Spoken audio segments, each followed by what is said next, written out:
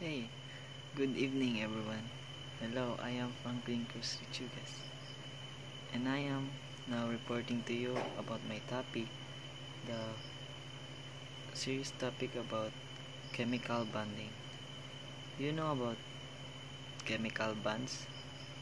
In my college, uh, I have thought about chemical bonding. So now I, w- I will recall to you my my I will recall to you my knowledge about in chemical bonding. So now I will give you the meaning about chemical bonding. So let's hear it out. Chemical bonding is one of the most basic fundamentals of chemistry that explains the concepts such as molecules and reaction. Without it, the chemical bonding, the scientists wouldn't be able to explain why the atoms are formed after chemical reaction. So, chemical bonding is important to know because when adding chemicals, you have to have some chemical reactions. So, that's why it is important also in the scientists because they have to know the concept knowledge about chemical reaction. So, and how did they know the atomic structure of the chemicals? So that's could be the meaning of chemical bonding for now. So let's move from another introduction of chemical bonding. I have some meaning. So if a common atom contains a nucleus composed of proteins and nutrients. An atom, you know that an atom has protons in nucleus, right? Protons and neutrons. And also the atom has electrons and certain energy revolving around the nucleus. In this section, the main focus of chemical bonding will be in the electrons, because when an atom does not have an electron, so it can't be normal because an atom is not unstable. So electron is important in chemical bonding. Elements are distinguishable from each other due to electron cloud, or the area where the electrons move around the nucleus of an atom. The nucleus move in the atom, so that's the meaning. Because each element has a distinct electron cloud, this determines the chemical properties as well as the extent of the reactivity. Example of this is the noble gas. Alkaline metals are highly reactive of electrons, so that's in chemical bonding. Only valence electrons, also valence electrons, they say. Electron located on the orbital of the outermost energy level. So, yung chemicals, electrons daw, it's located outside the energy level. So, the chemical bonding will be part of part in the electrons. Dito siya doon magkuha ng electron, mga valence electron para mabuo. That's so I have a presentation or PowerPoint about an example of chemical bonding. So let's see the example. I will show to you how the basic instruction on making and chemical bonding, and I would like to tell you the types of chemical bonds. So here, wait, this loading.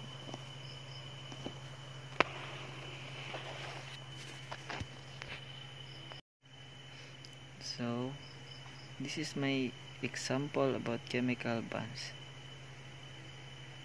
My presentation. A chemical bond is a lasting attraction between atoms, ions, and molecules that enables the formation of chemical compounds. So the bond may result from electrostatic force of attraction between oppositely charged ions as anionic bonds, and through the sharing of electrons as in covalent bond. So that's the some meaning of chemical bond. Chemical bonds also have forces that can hold atoms together. So there's force to hold the atoms together to make a compound or a molecule. Chemical bonds include covalent, polar covalent, and ionic bonds. There are many types of chemical bonds, so I will teach you what is the other types of chemical bonds lately. Atoms will relatively similar to electronegativity share electrons between them. The electrons will be shared between them, so that's chemical bonds will be sharing electrons to another chemicals. So this attraction is known as ionic bond. That is the ionic bond. So furthermore, this is I will present to you the types of chemical bonding. So there are 4 types of chemical bonding in chemistry. So I will teach you the basic on how the chemical bonding types of different types of chemical bonding. The first one is ionic bonding, covalent bonding, hydrogen bond, and van der Waals. Just see. The first one is the ionic bonding.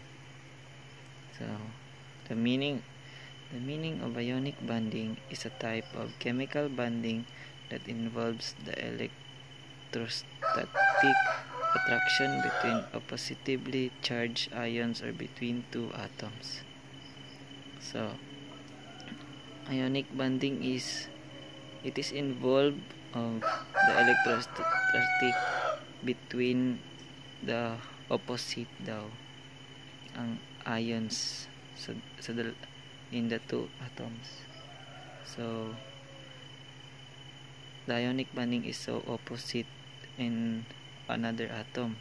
So further, I will give you some example about ionic bonding. So you see the example of ionic bonding. This is an example of the sharing of electron to one another, the oppositively charged ions share to another, just like that. A sodium atom and a chloride atom. A sodium has an electrons of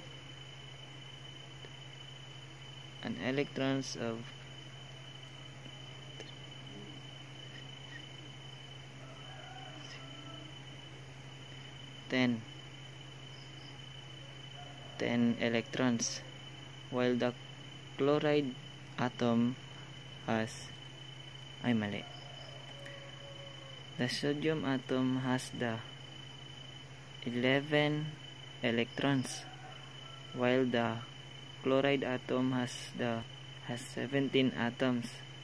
So in this table, you can see that the chloride has not enough electrons to be buo, yung mabuo siya. So the sodium is have many electrons, so the process of this is a sodium atom gives 1 electrons to the chloride. So let's see. In this side, the sodium atom has only 10 electrons, because the one electron of sodium has shared to the chloride. So the chloride now have 18 electrons. So it has buo ng 18. So ganun ang nangyari.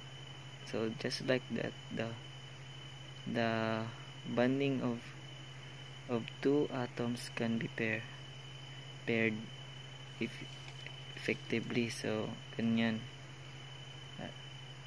That is the example of ionic bonding.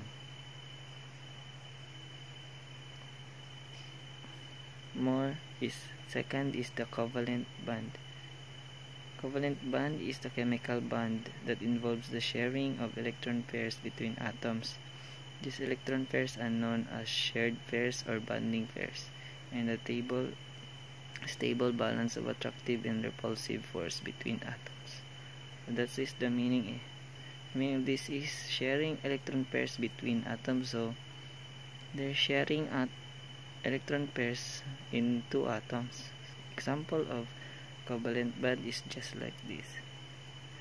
And a water molecule is an example of covalent bond, because oxygen has 8 electrons. So there are two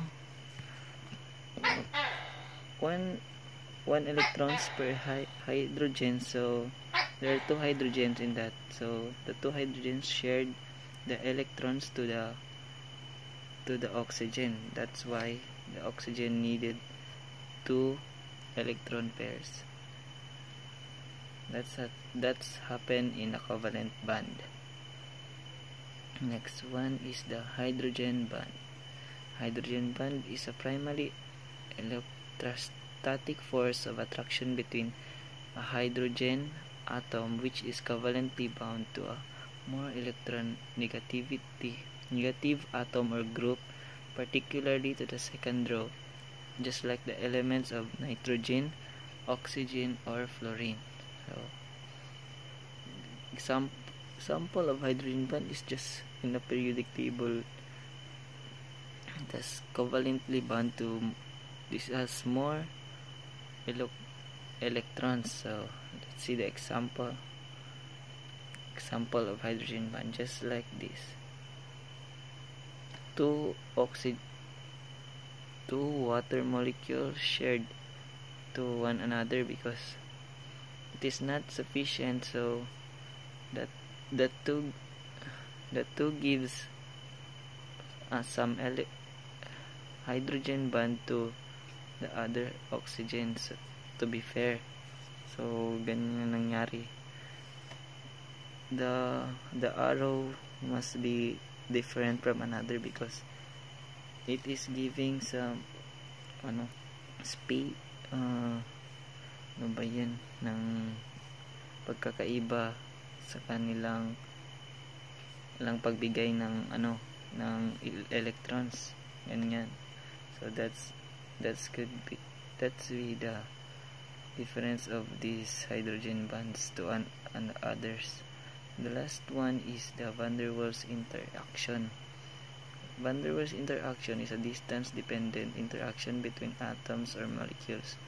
Van der Waals forces affect various properties of gases and also give rise to an attractive force to solid objects or a small group. So Van der Waals instruction is distancia interaction between atoms. So just not, it is different from the other types of chemical bonds because it is not more on sharing electrons, because it is having a distance. So magkaiba sila sa ibang yung mga types.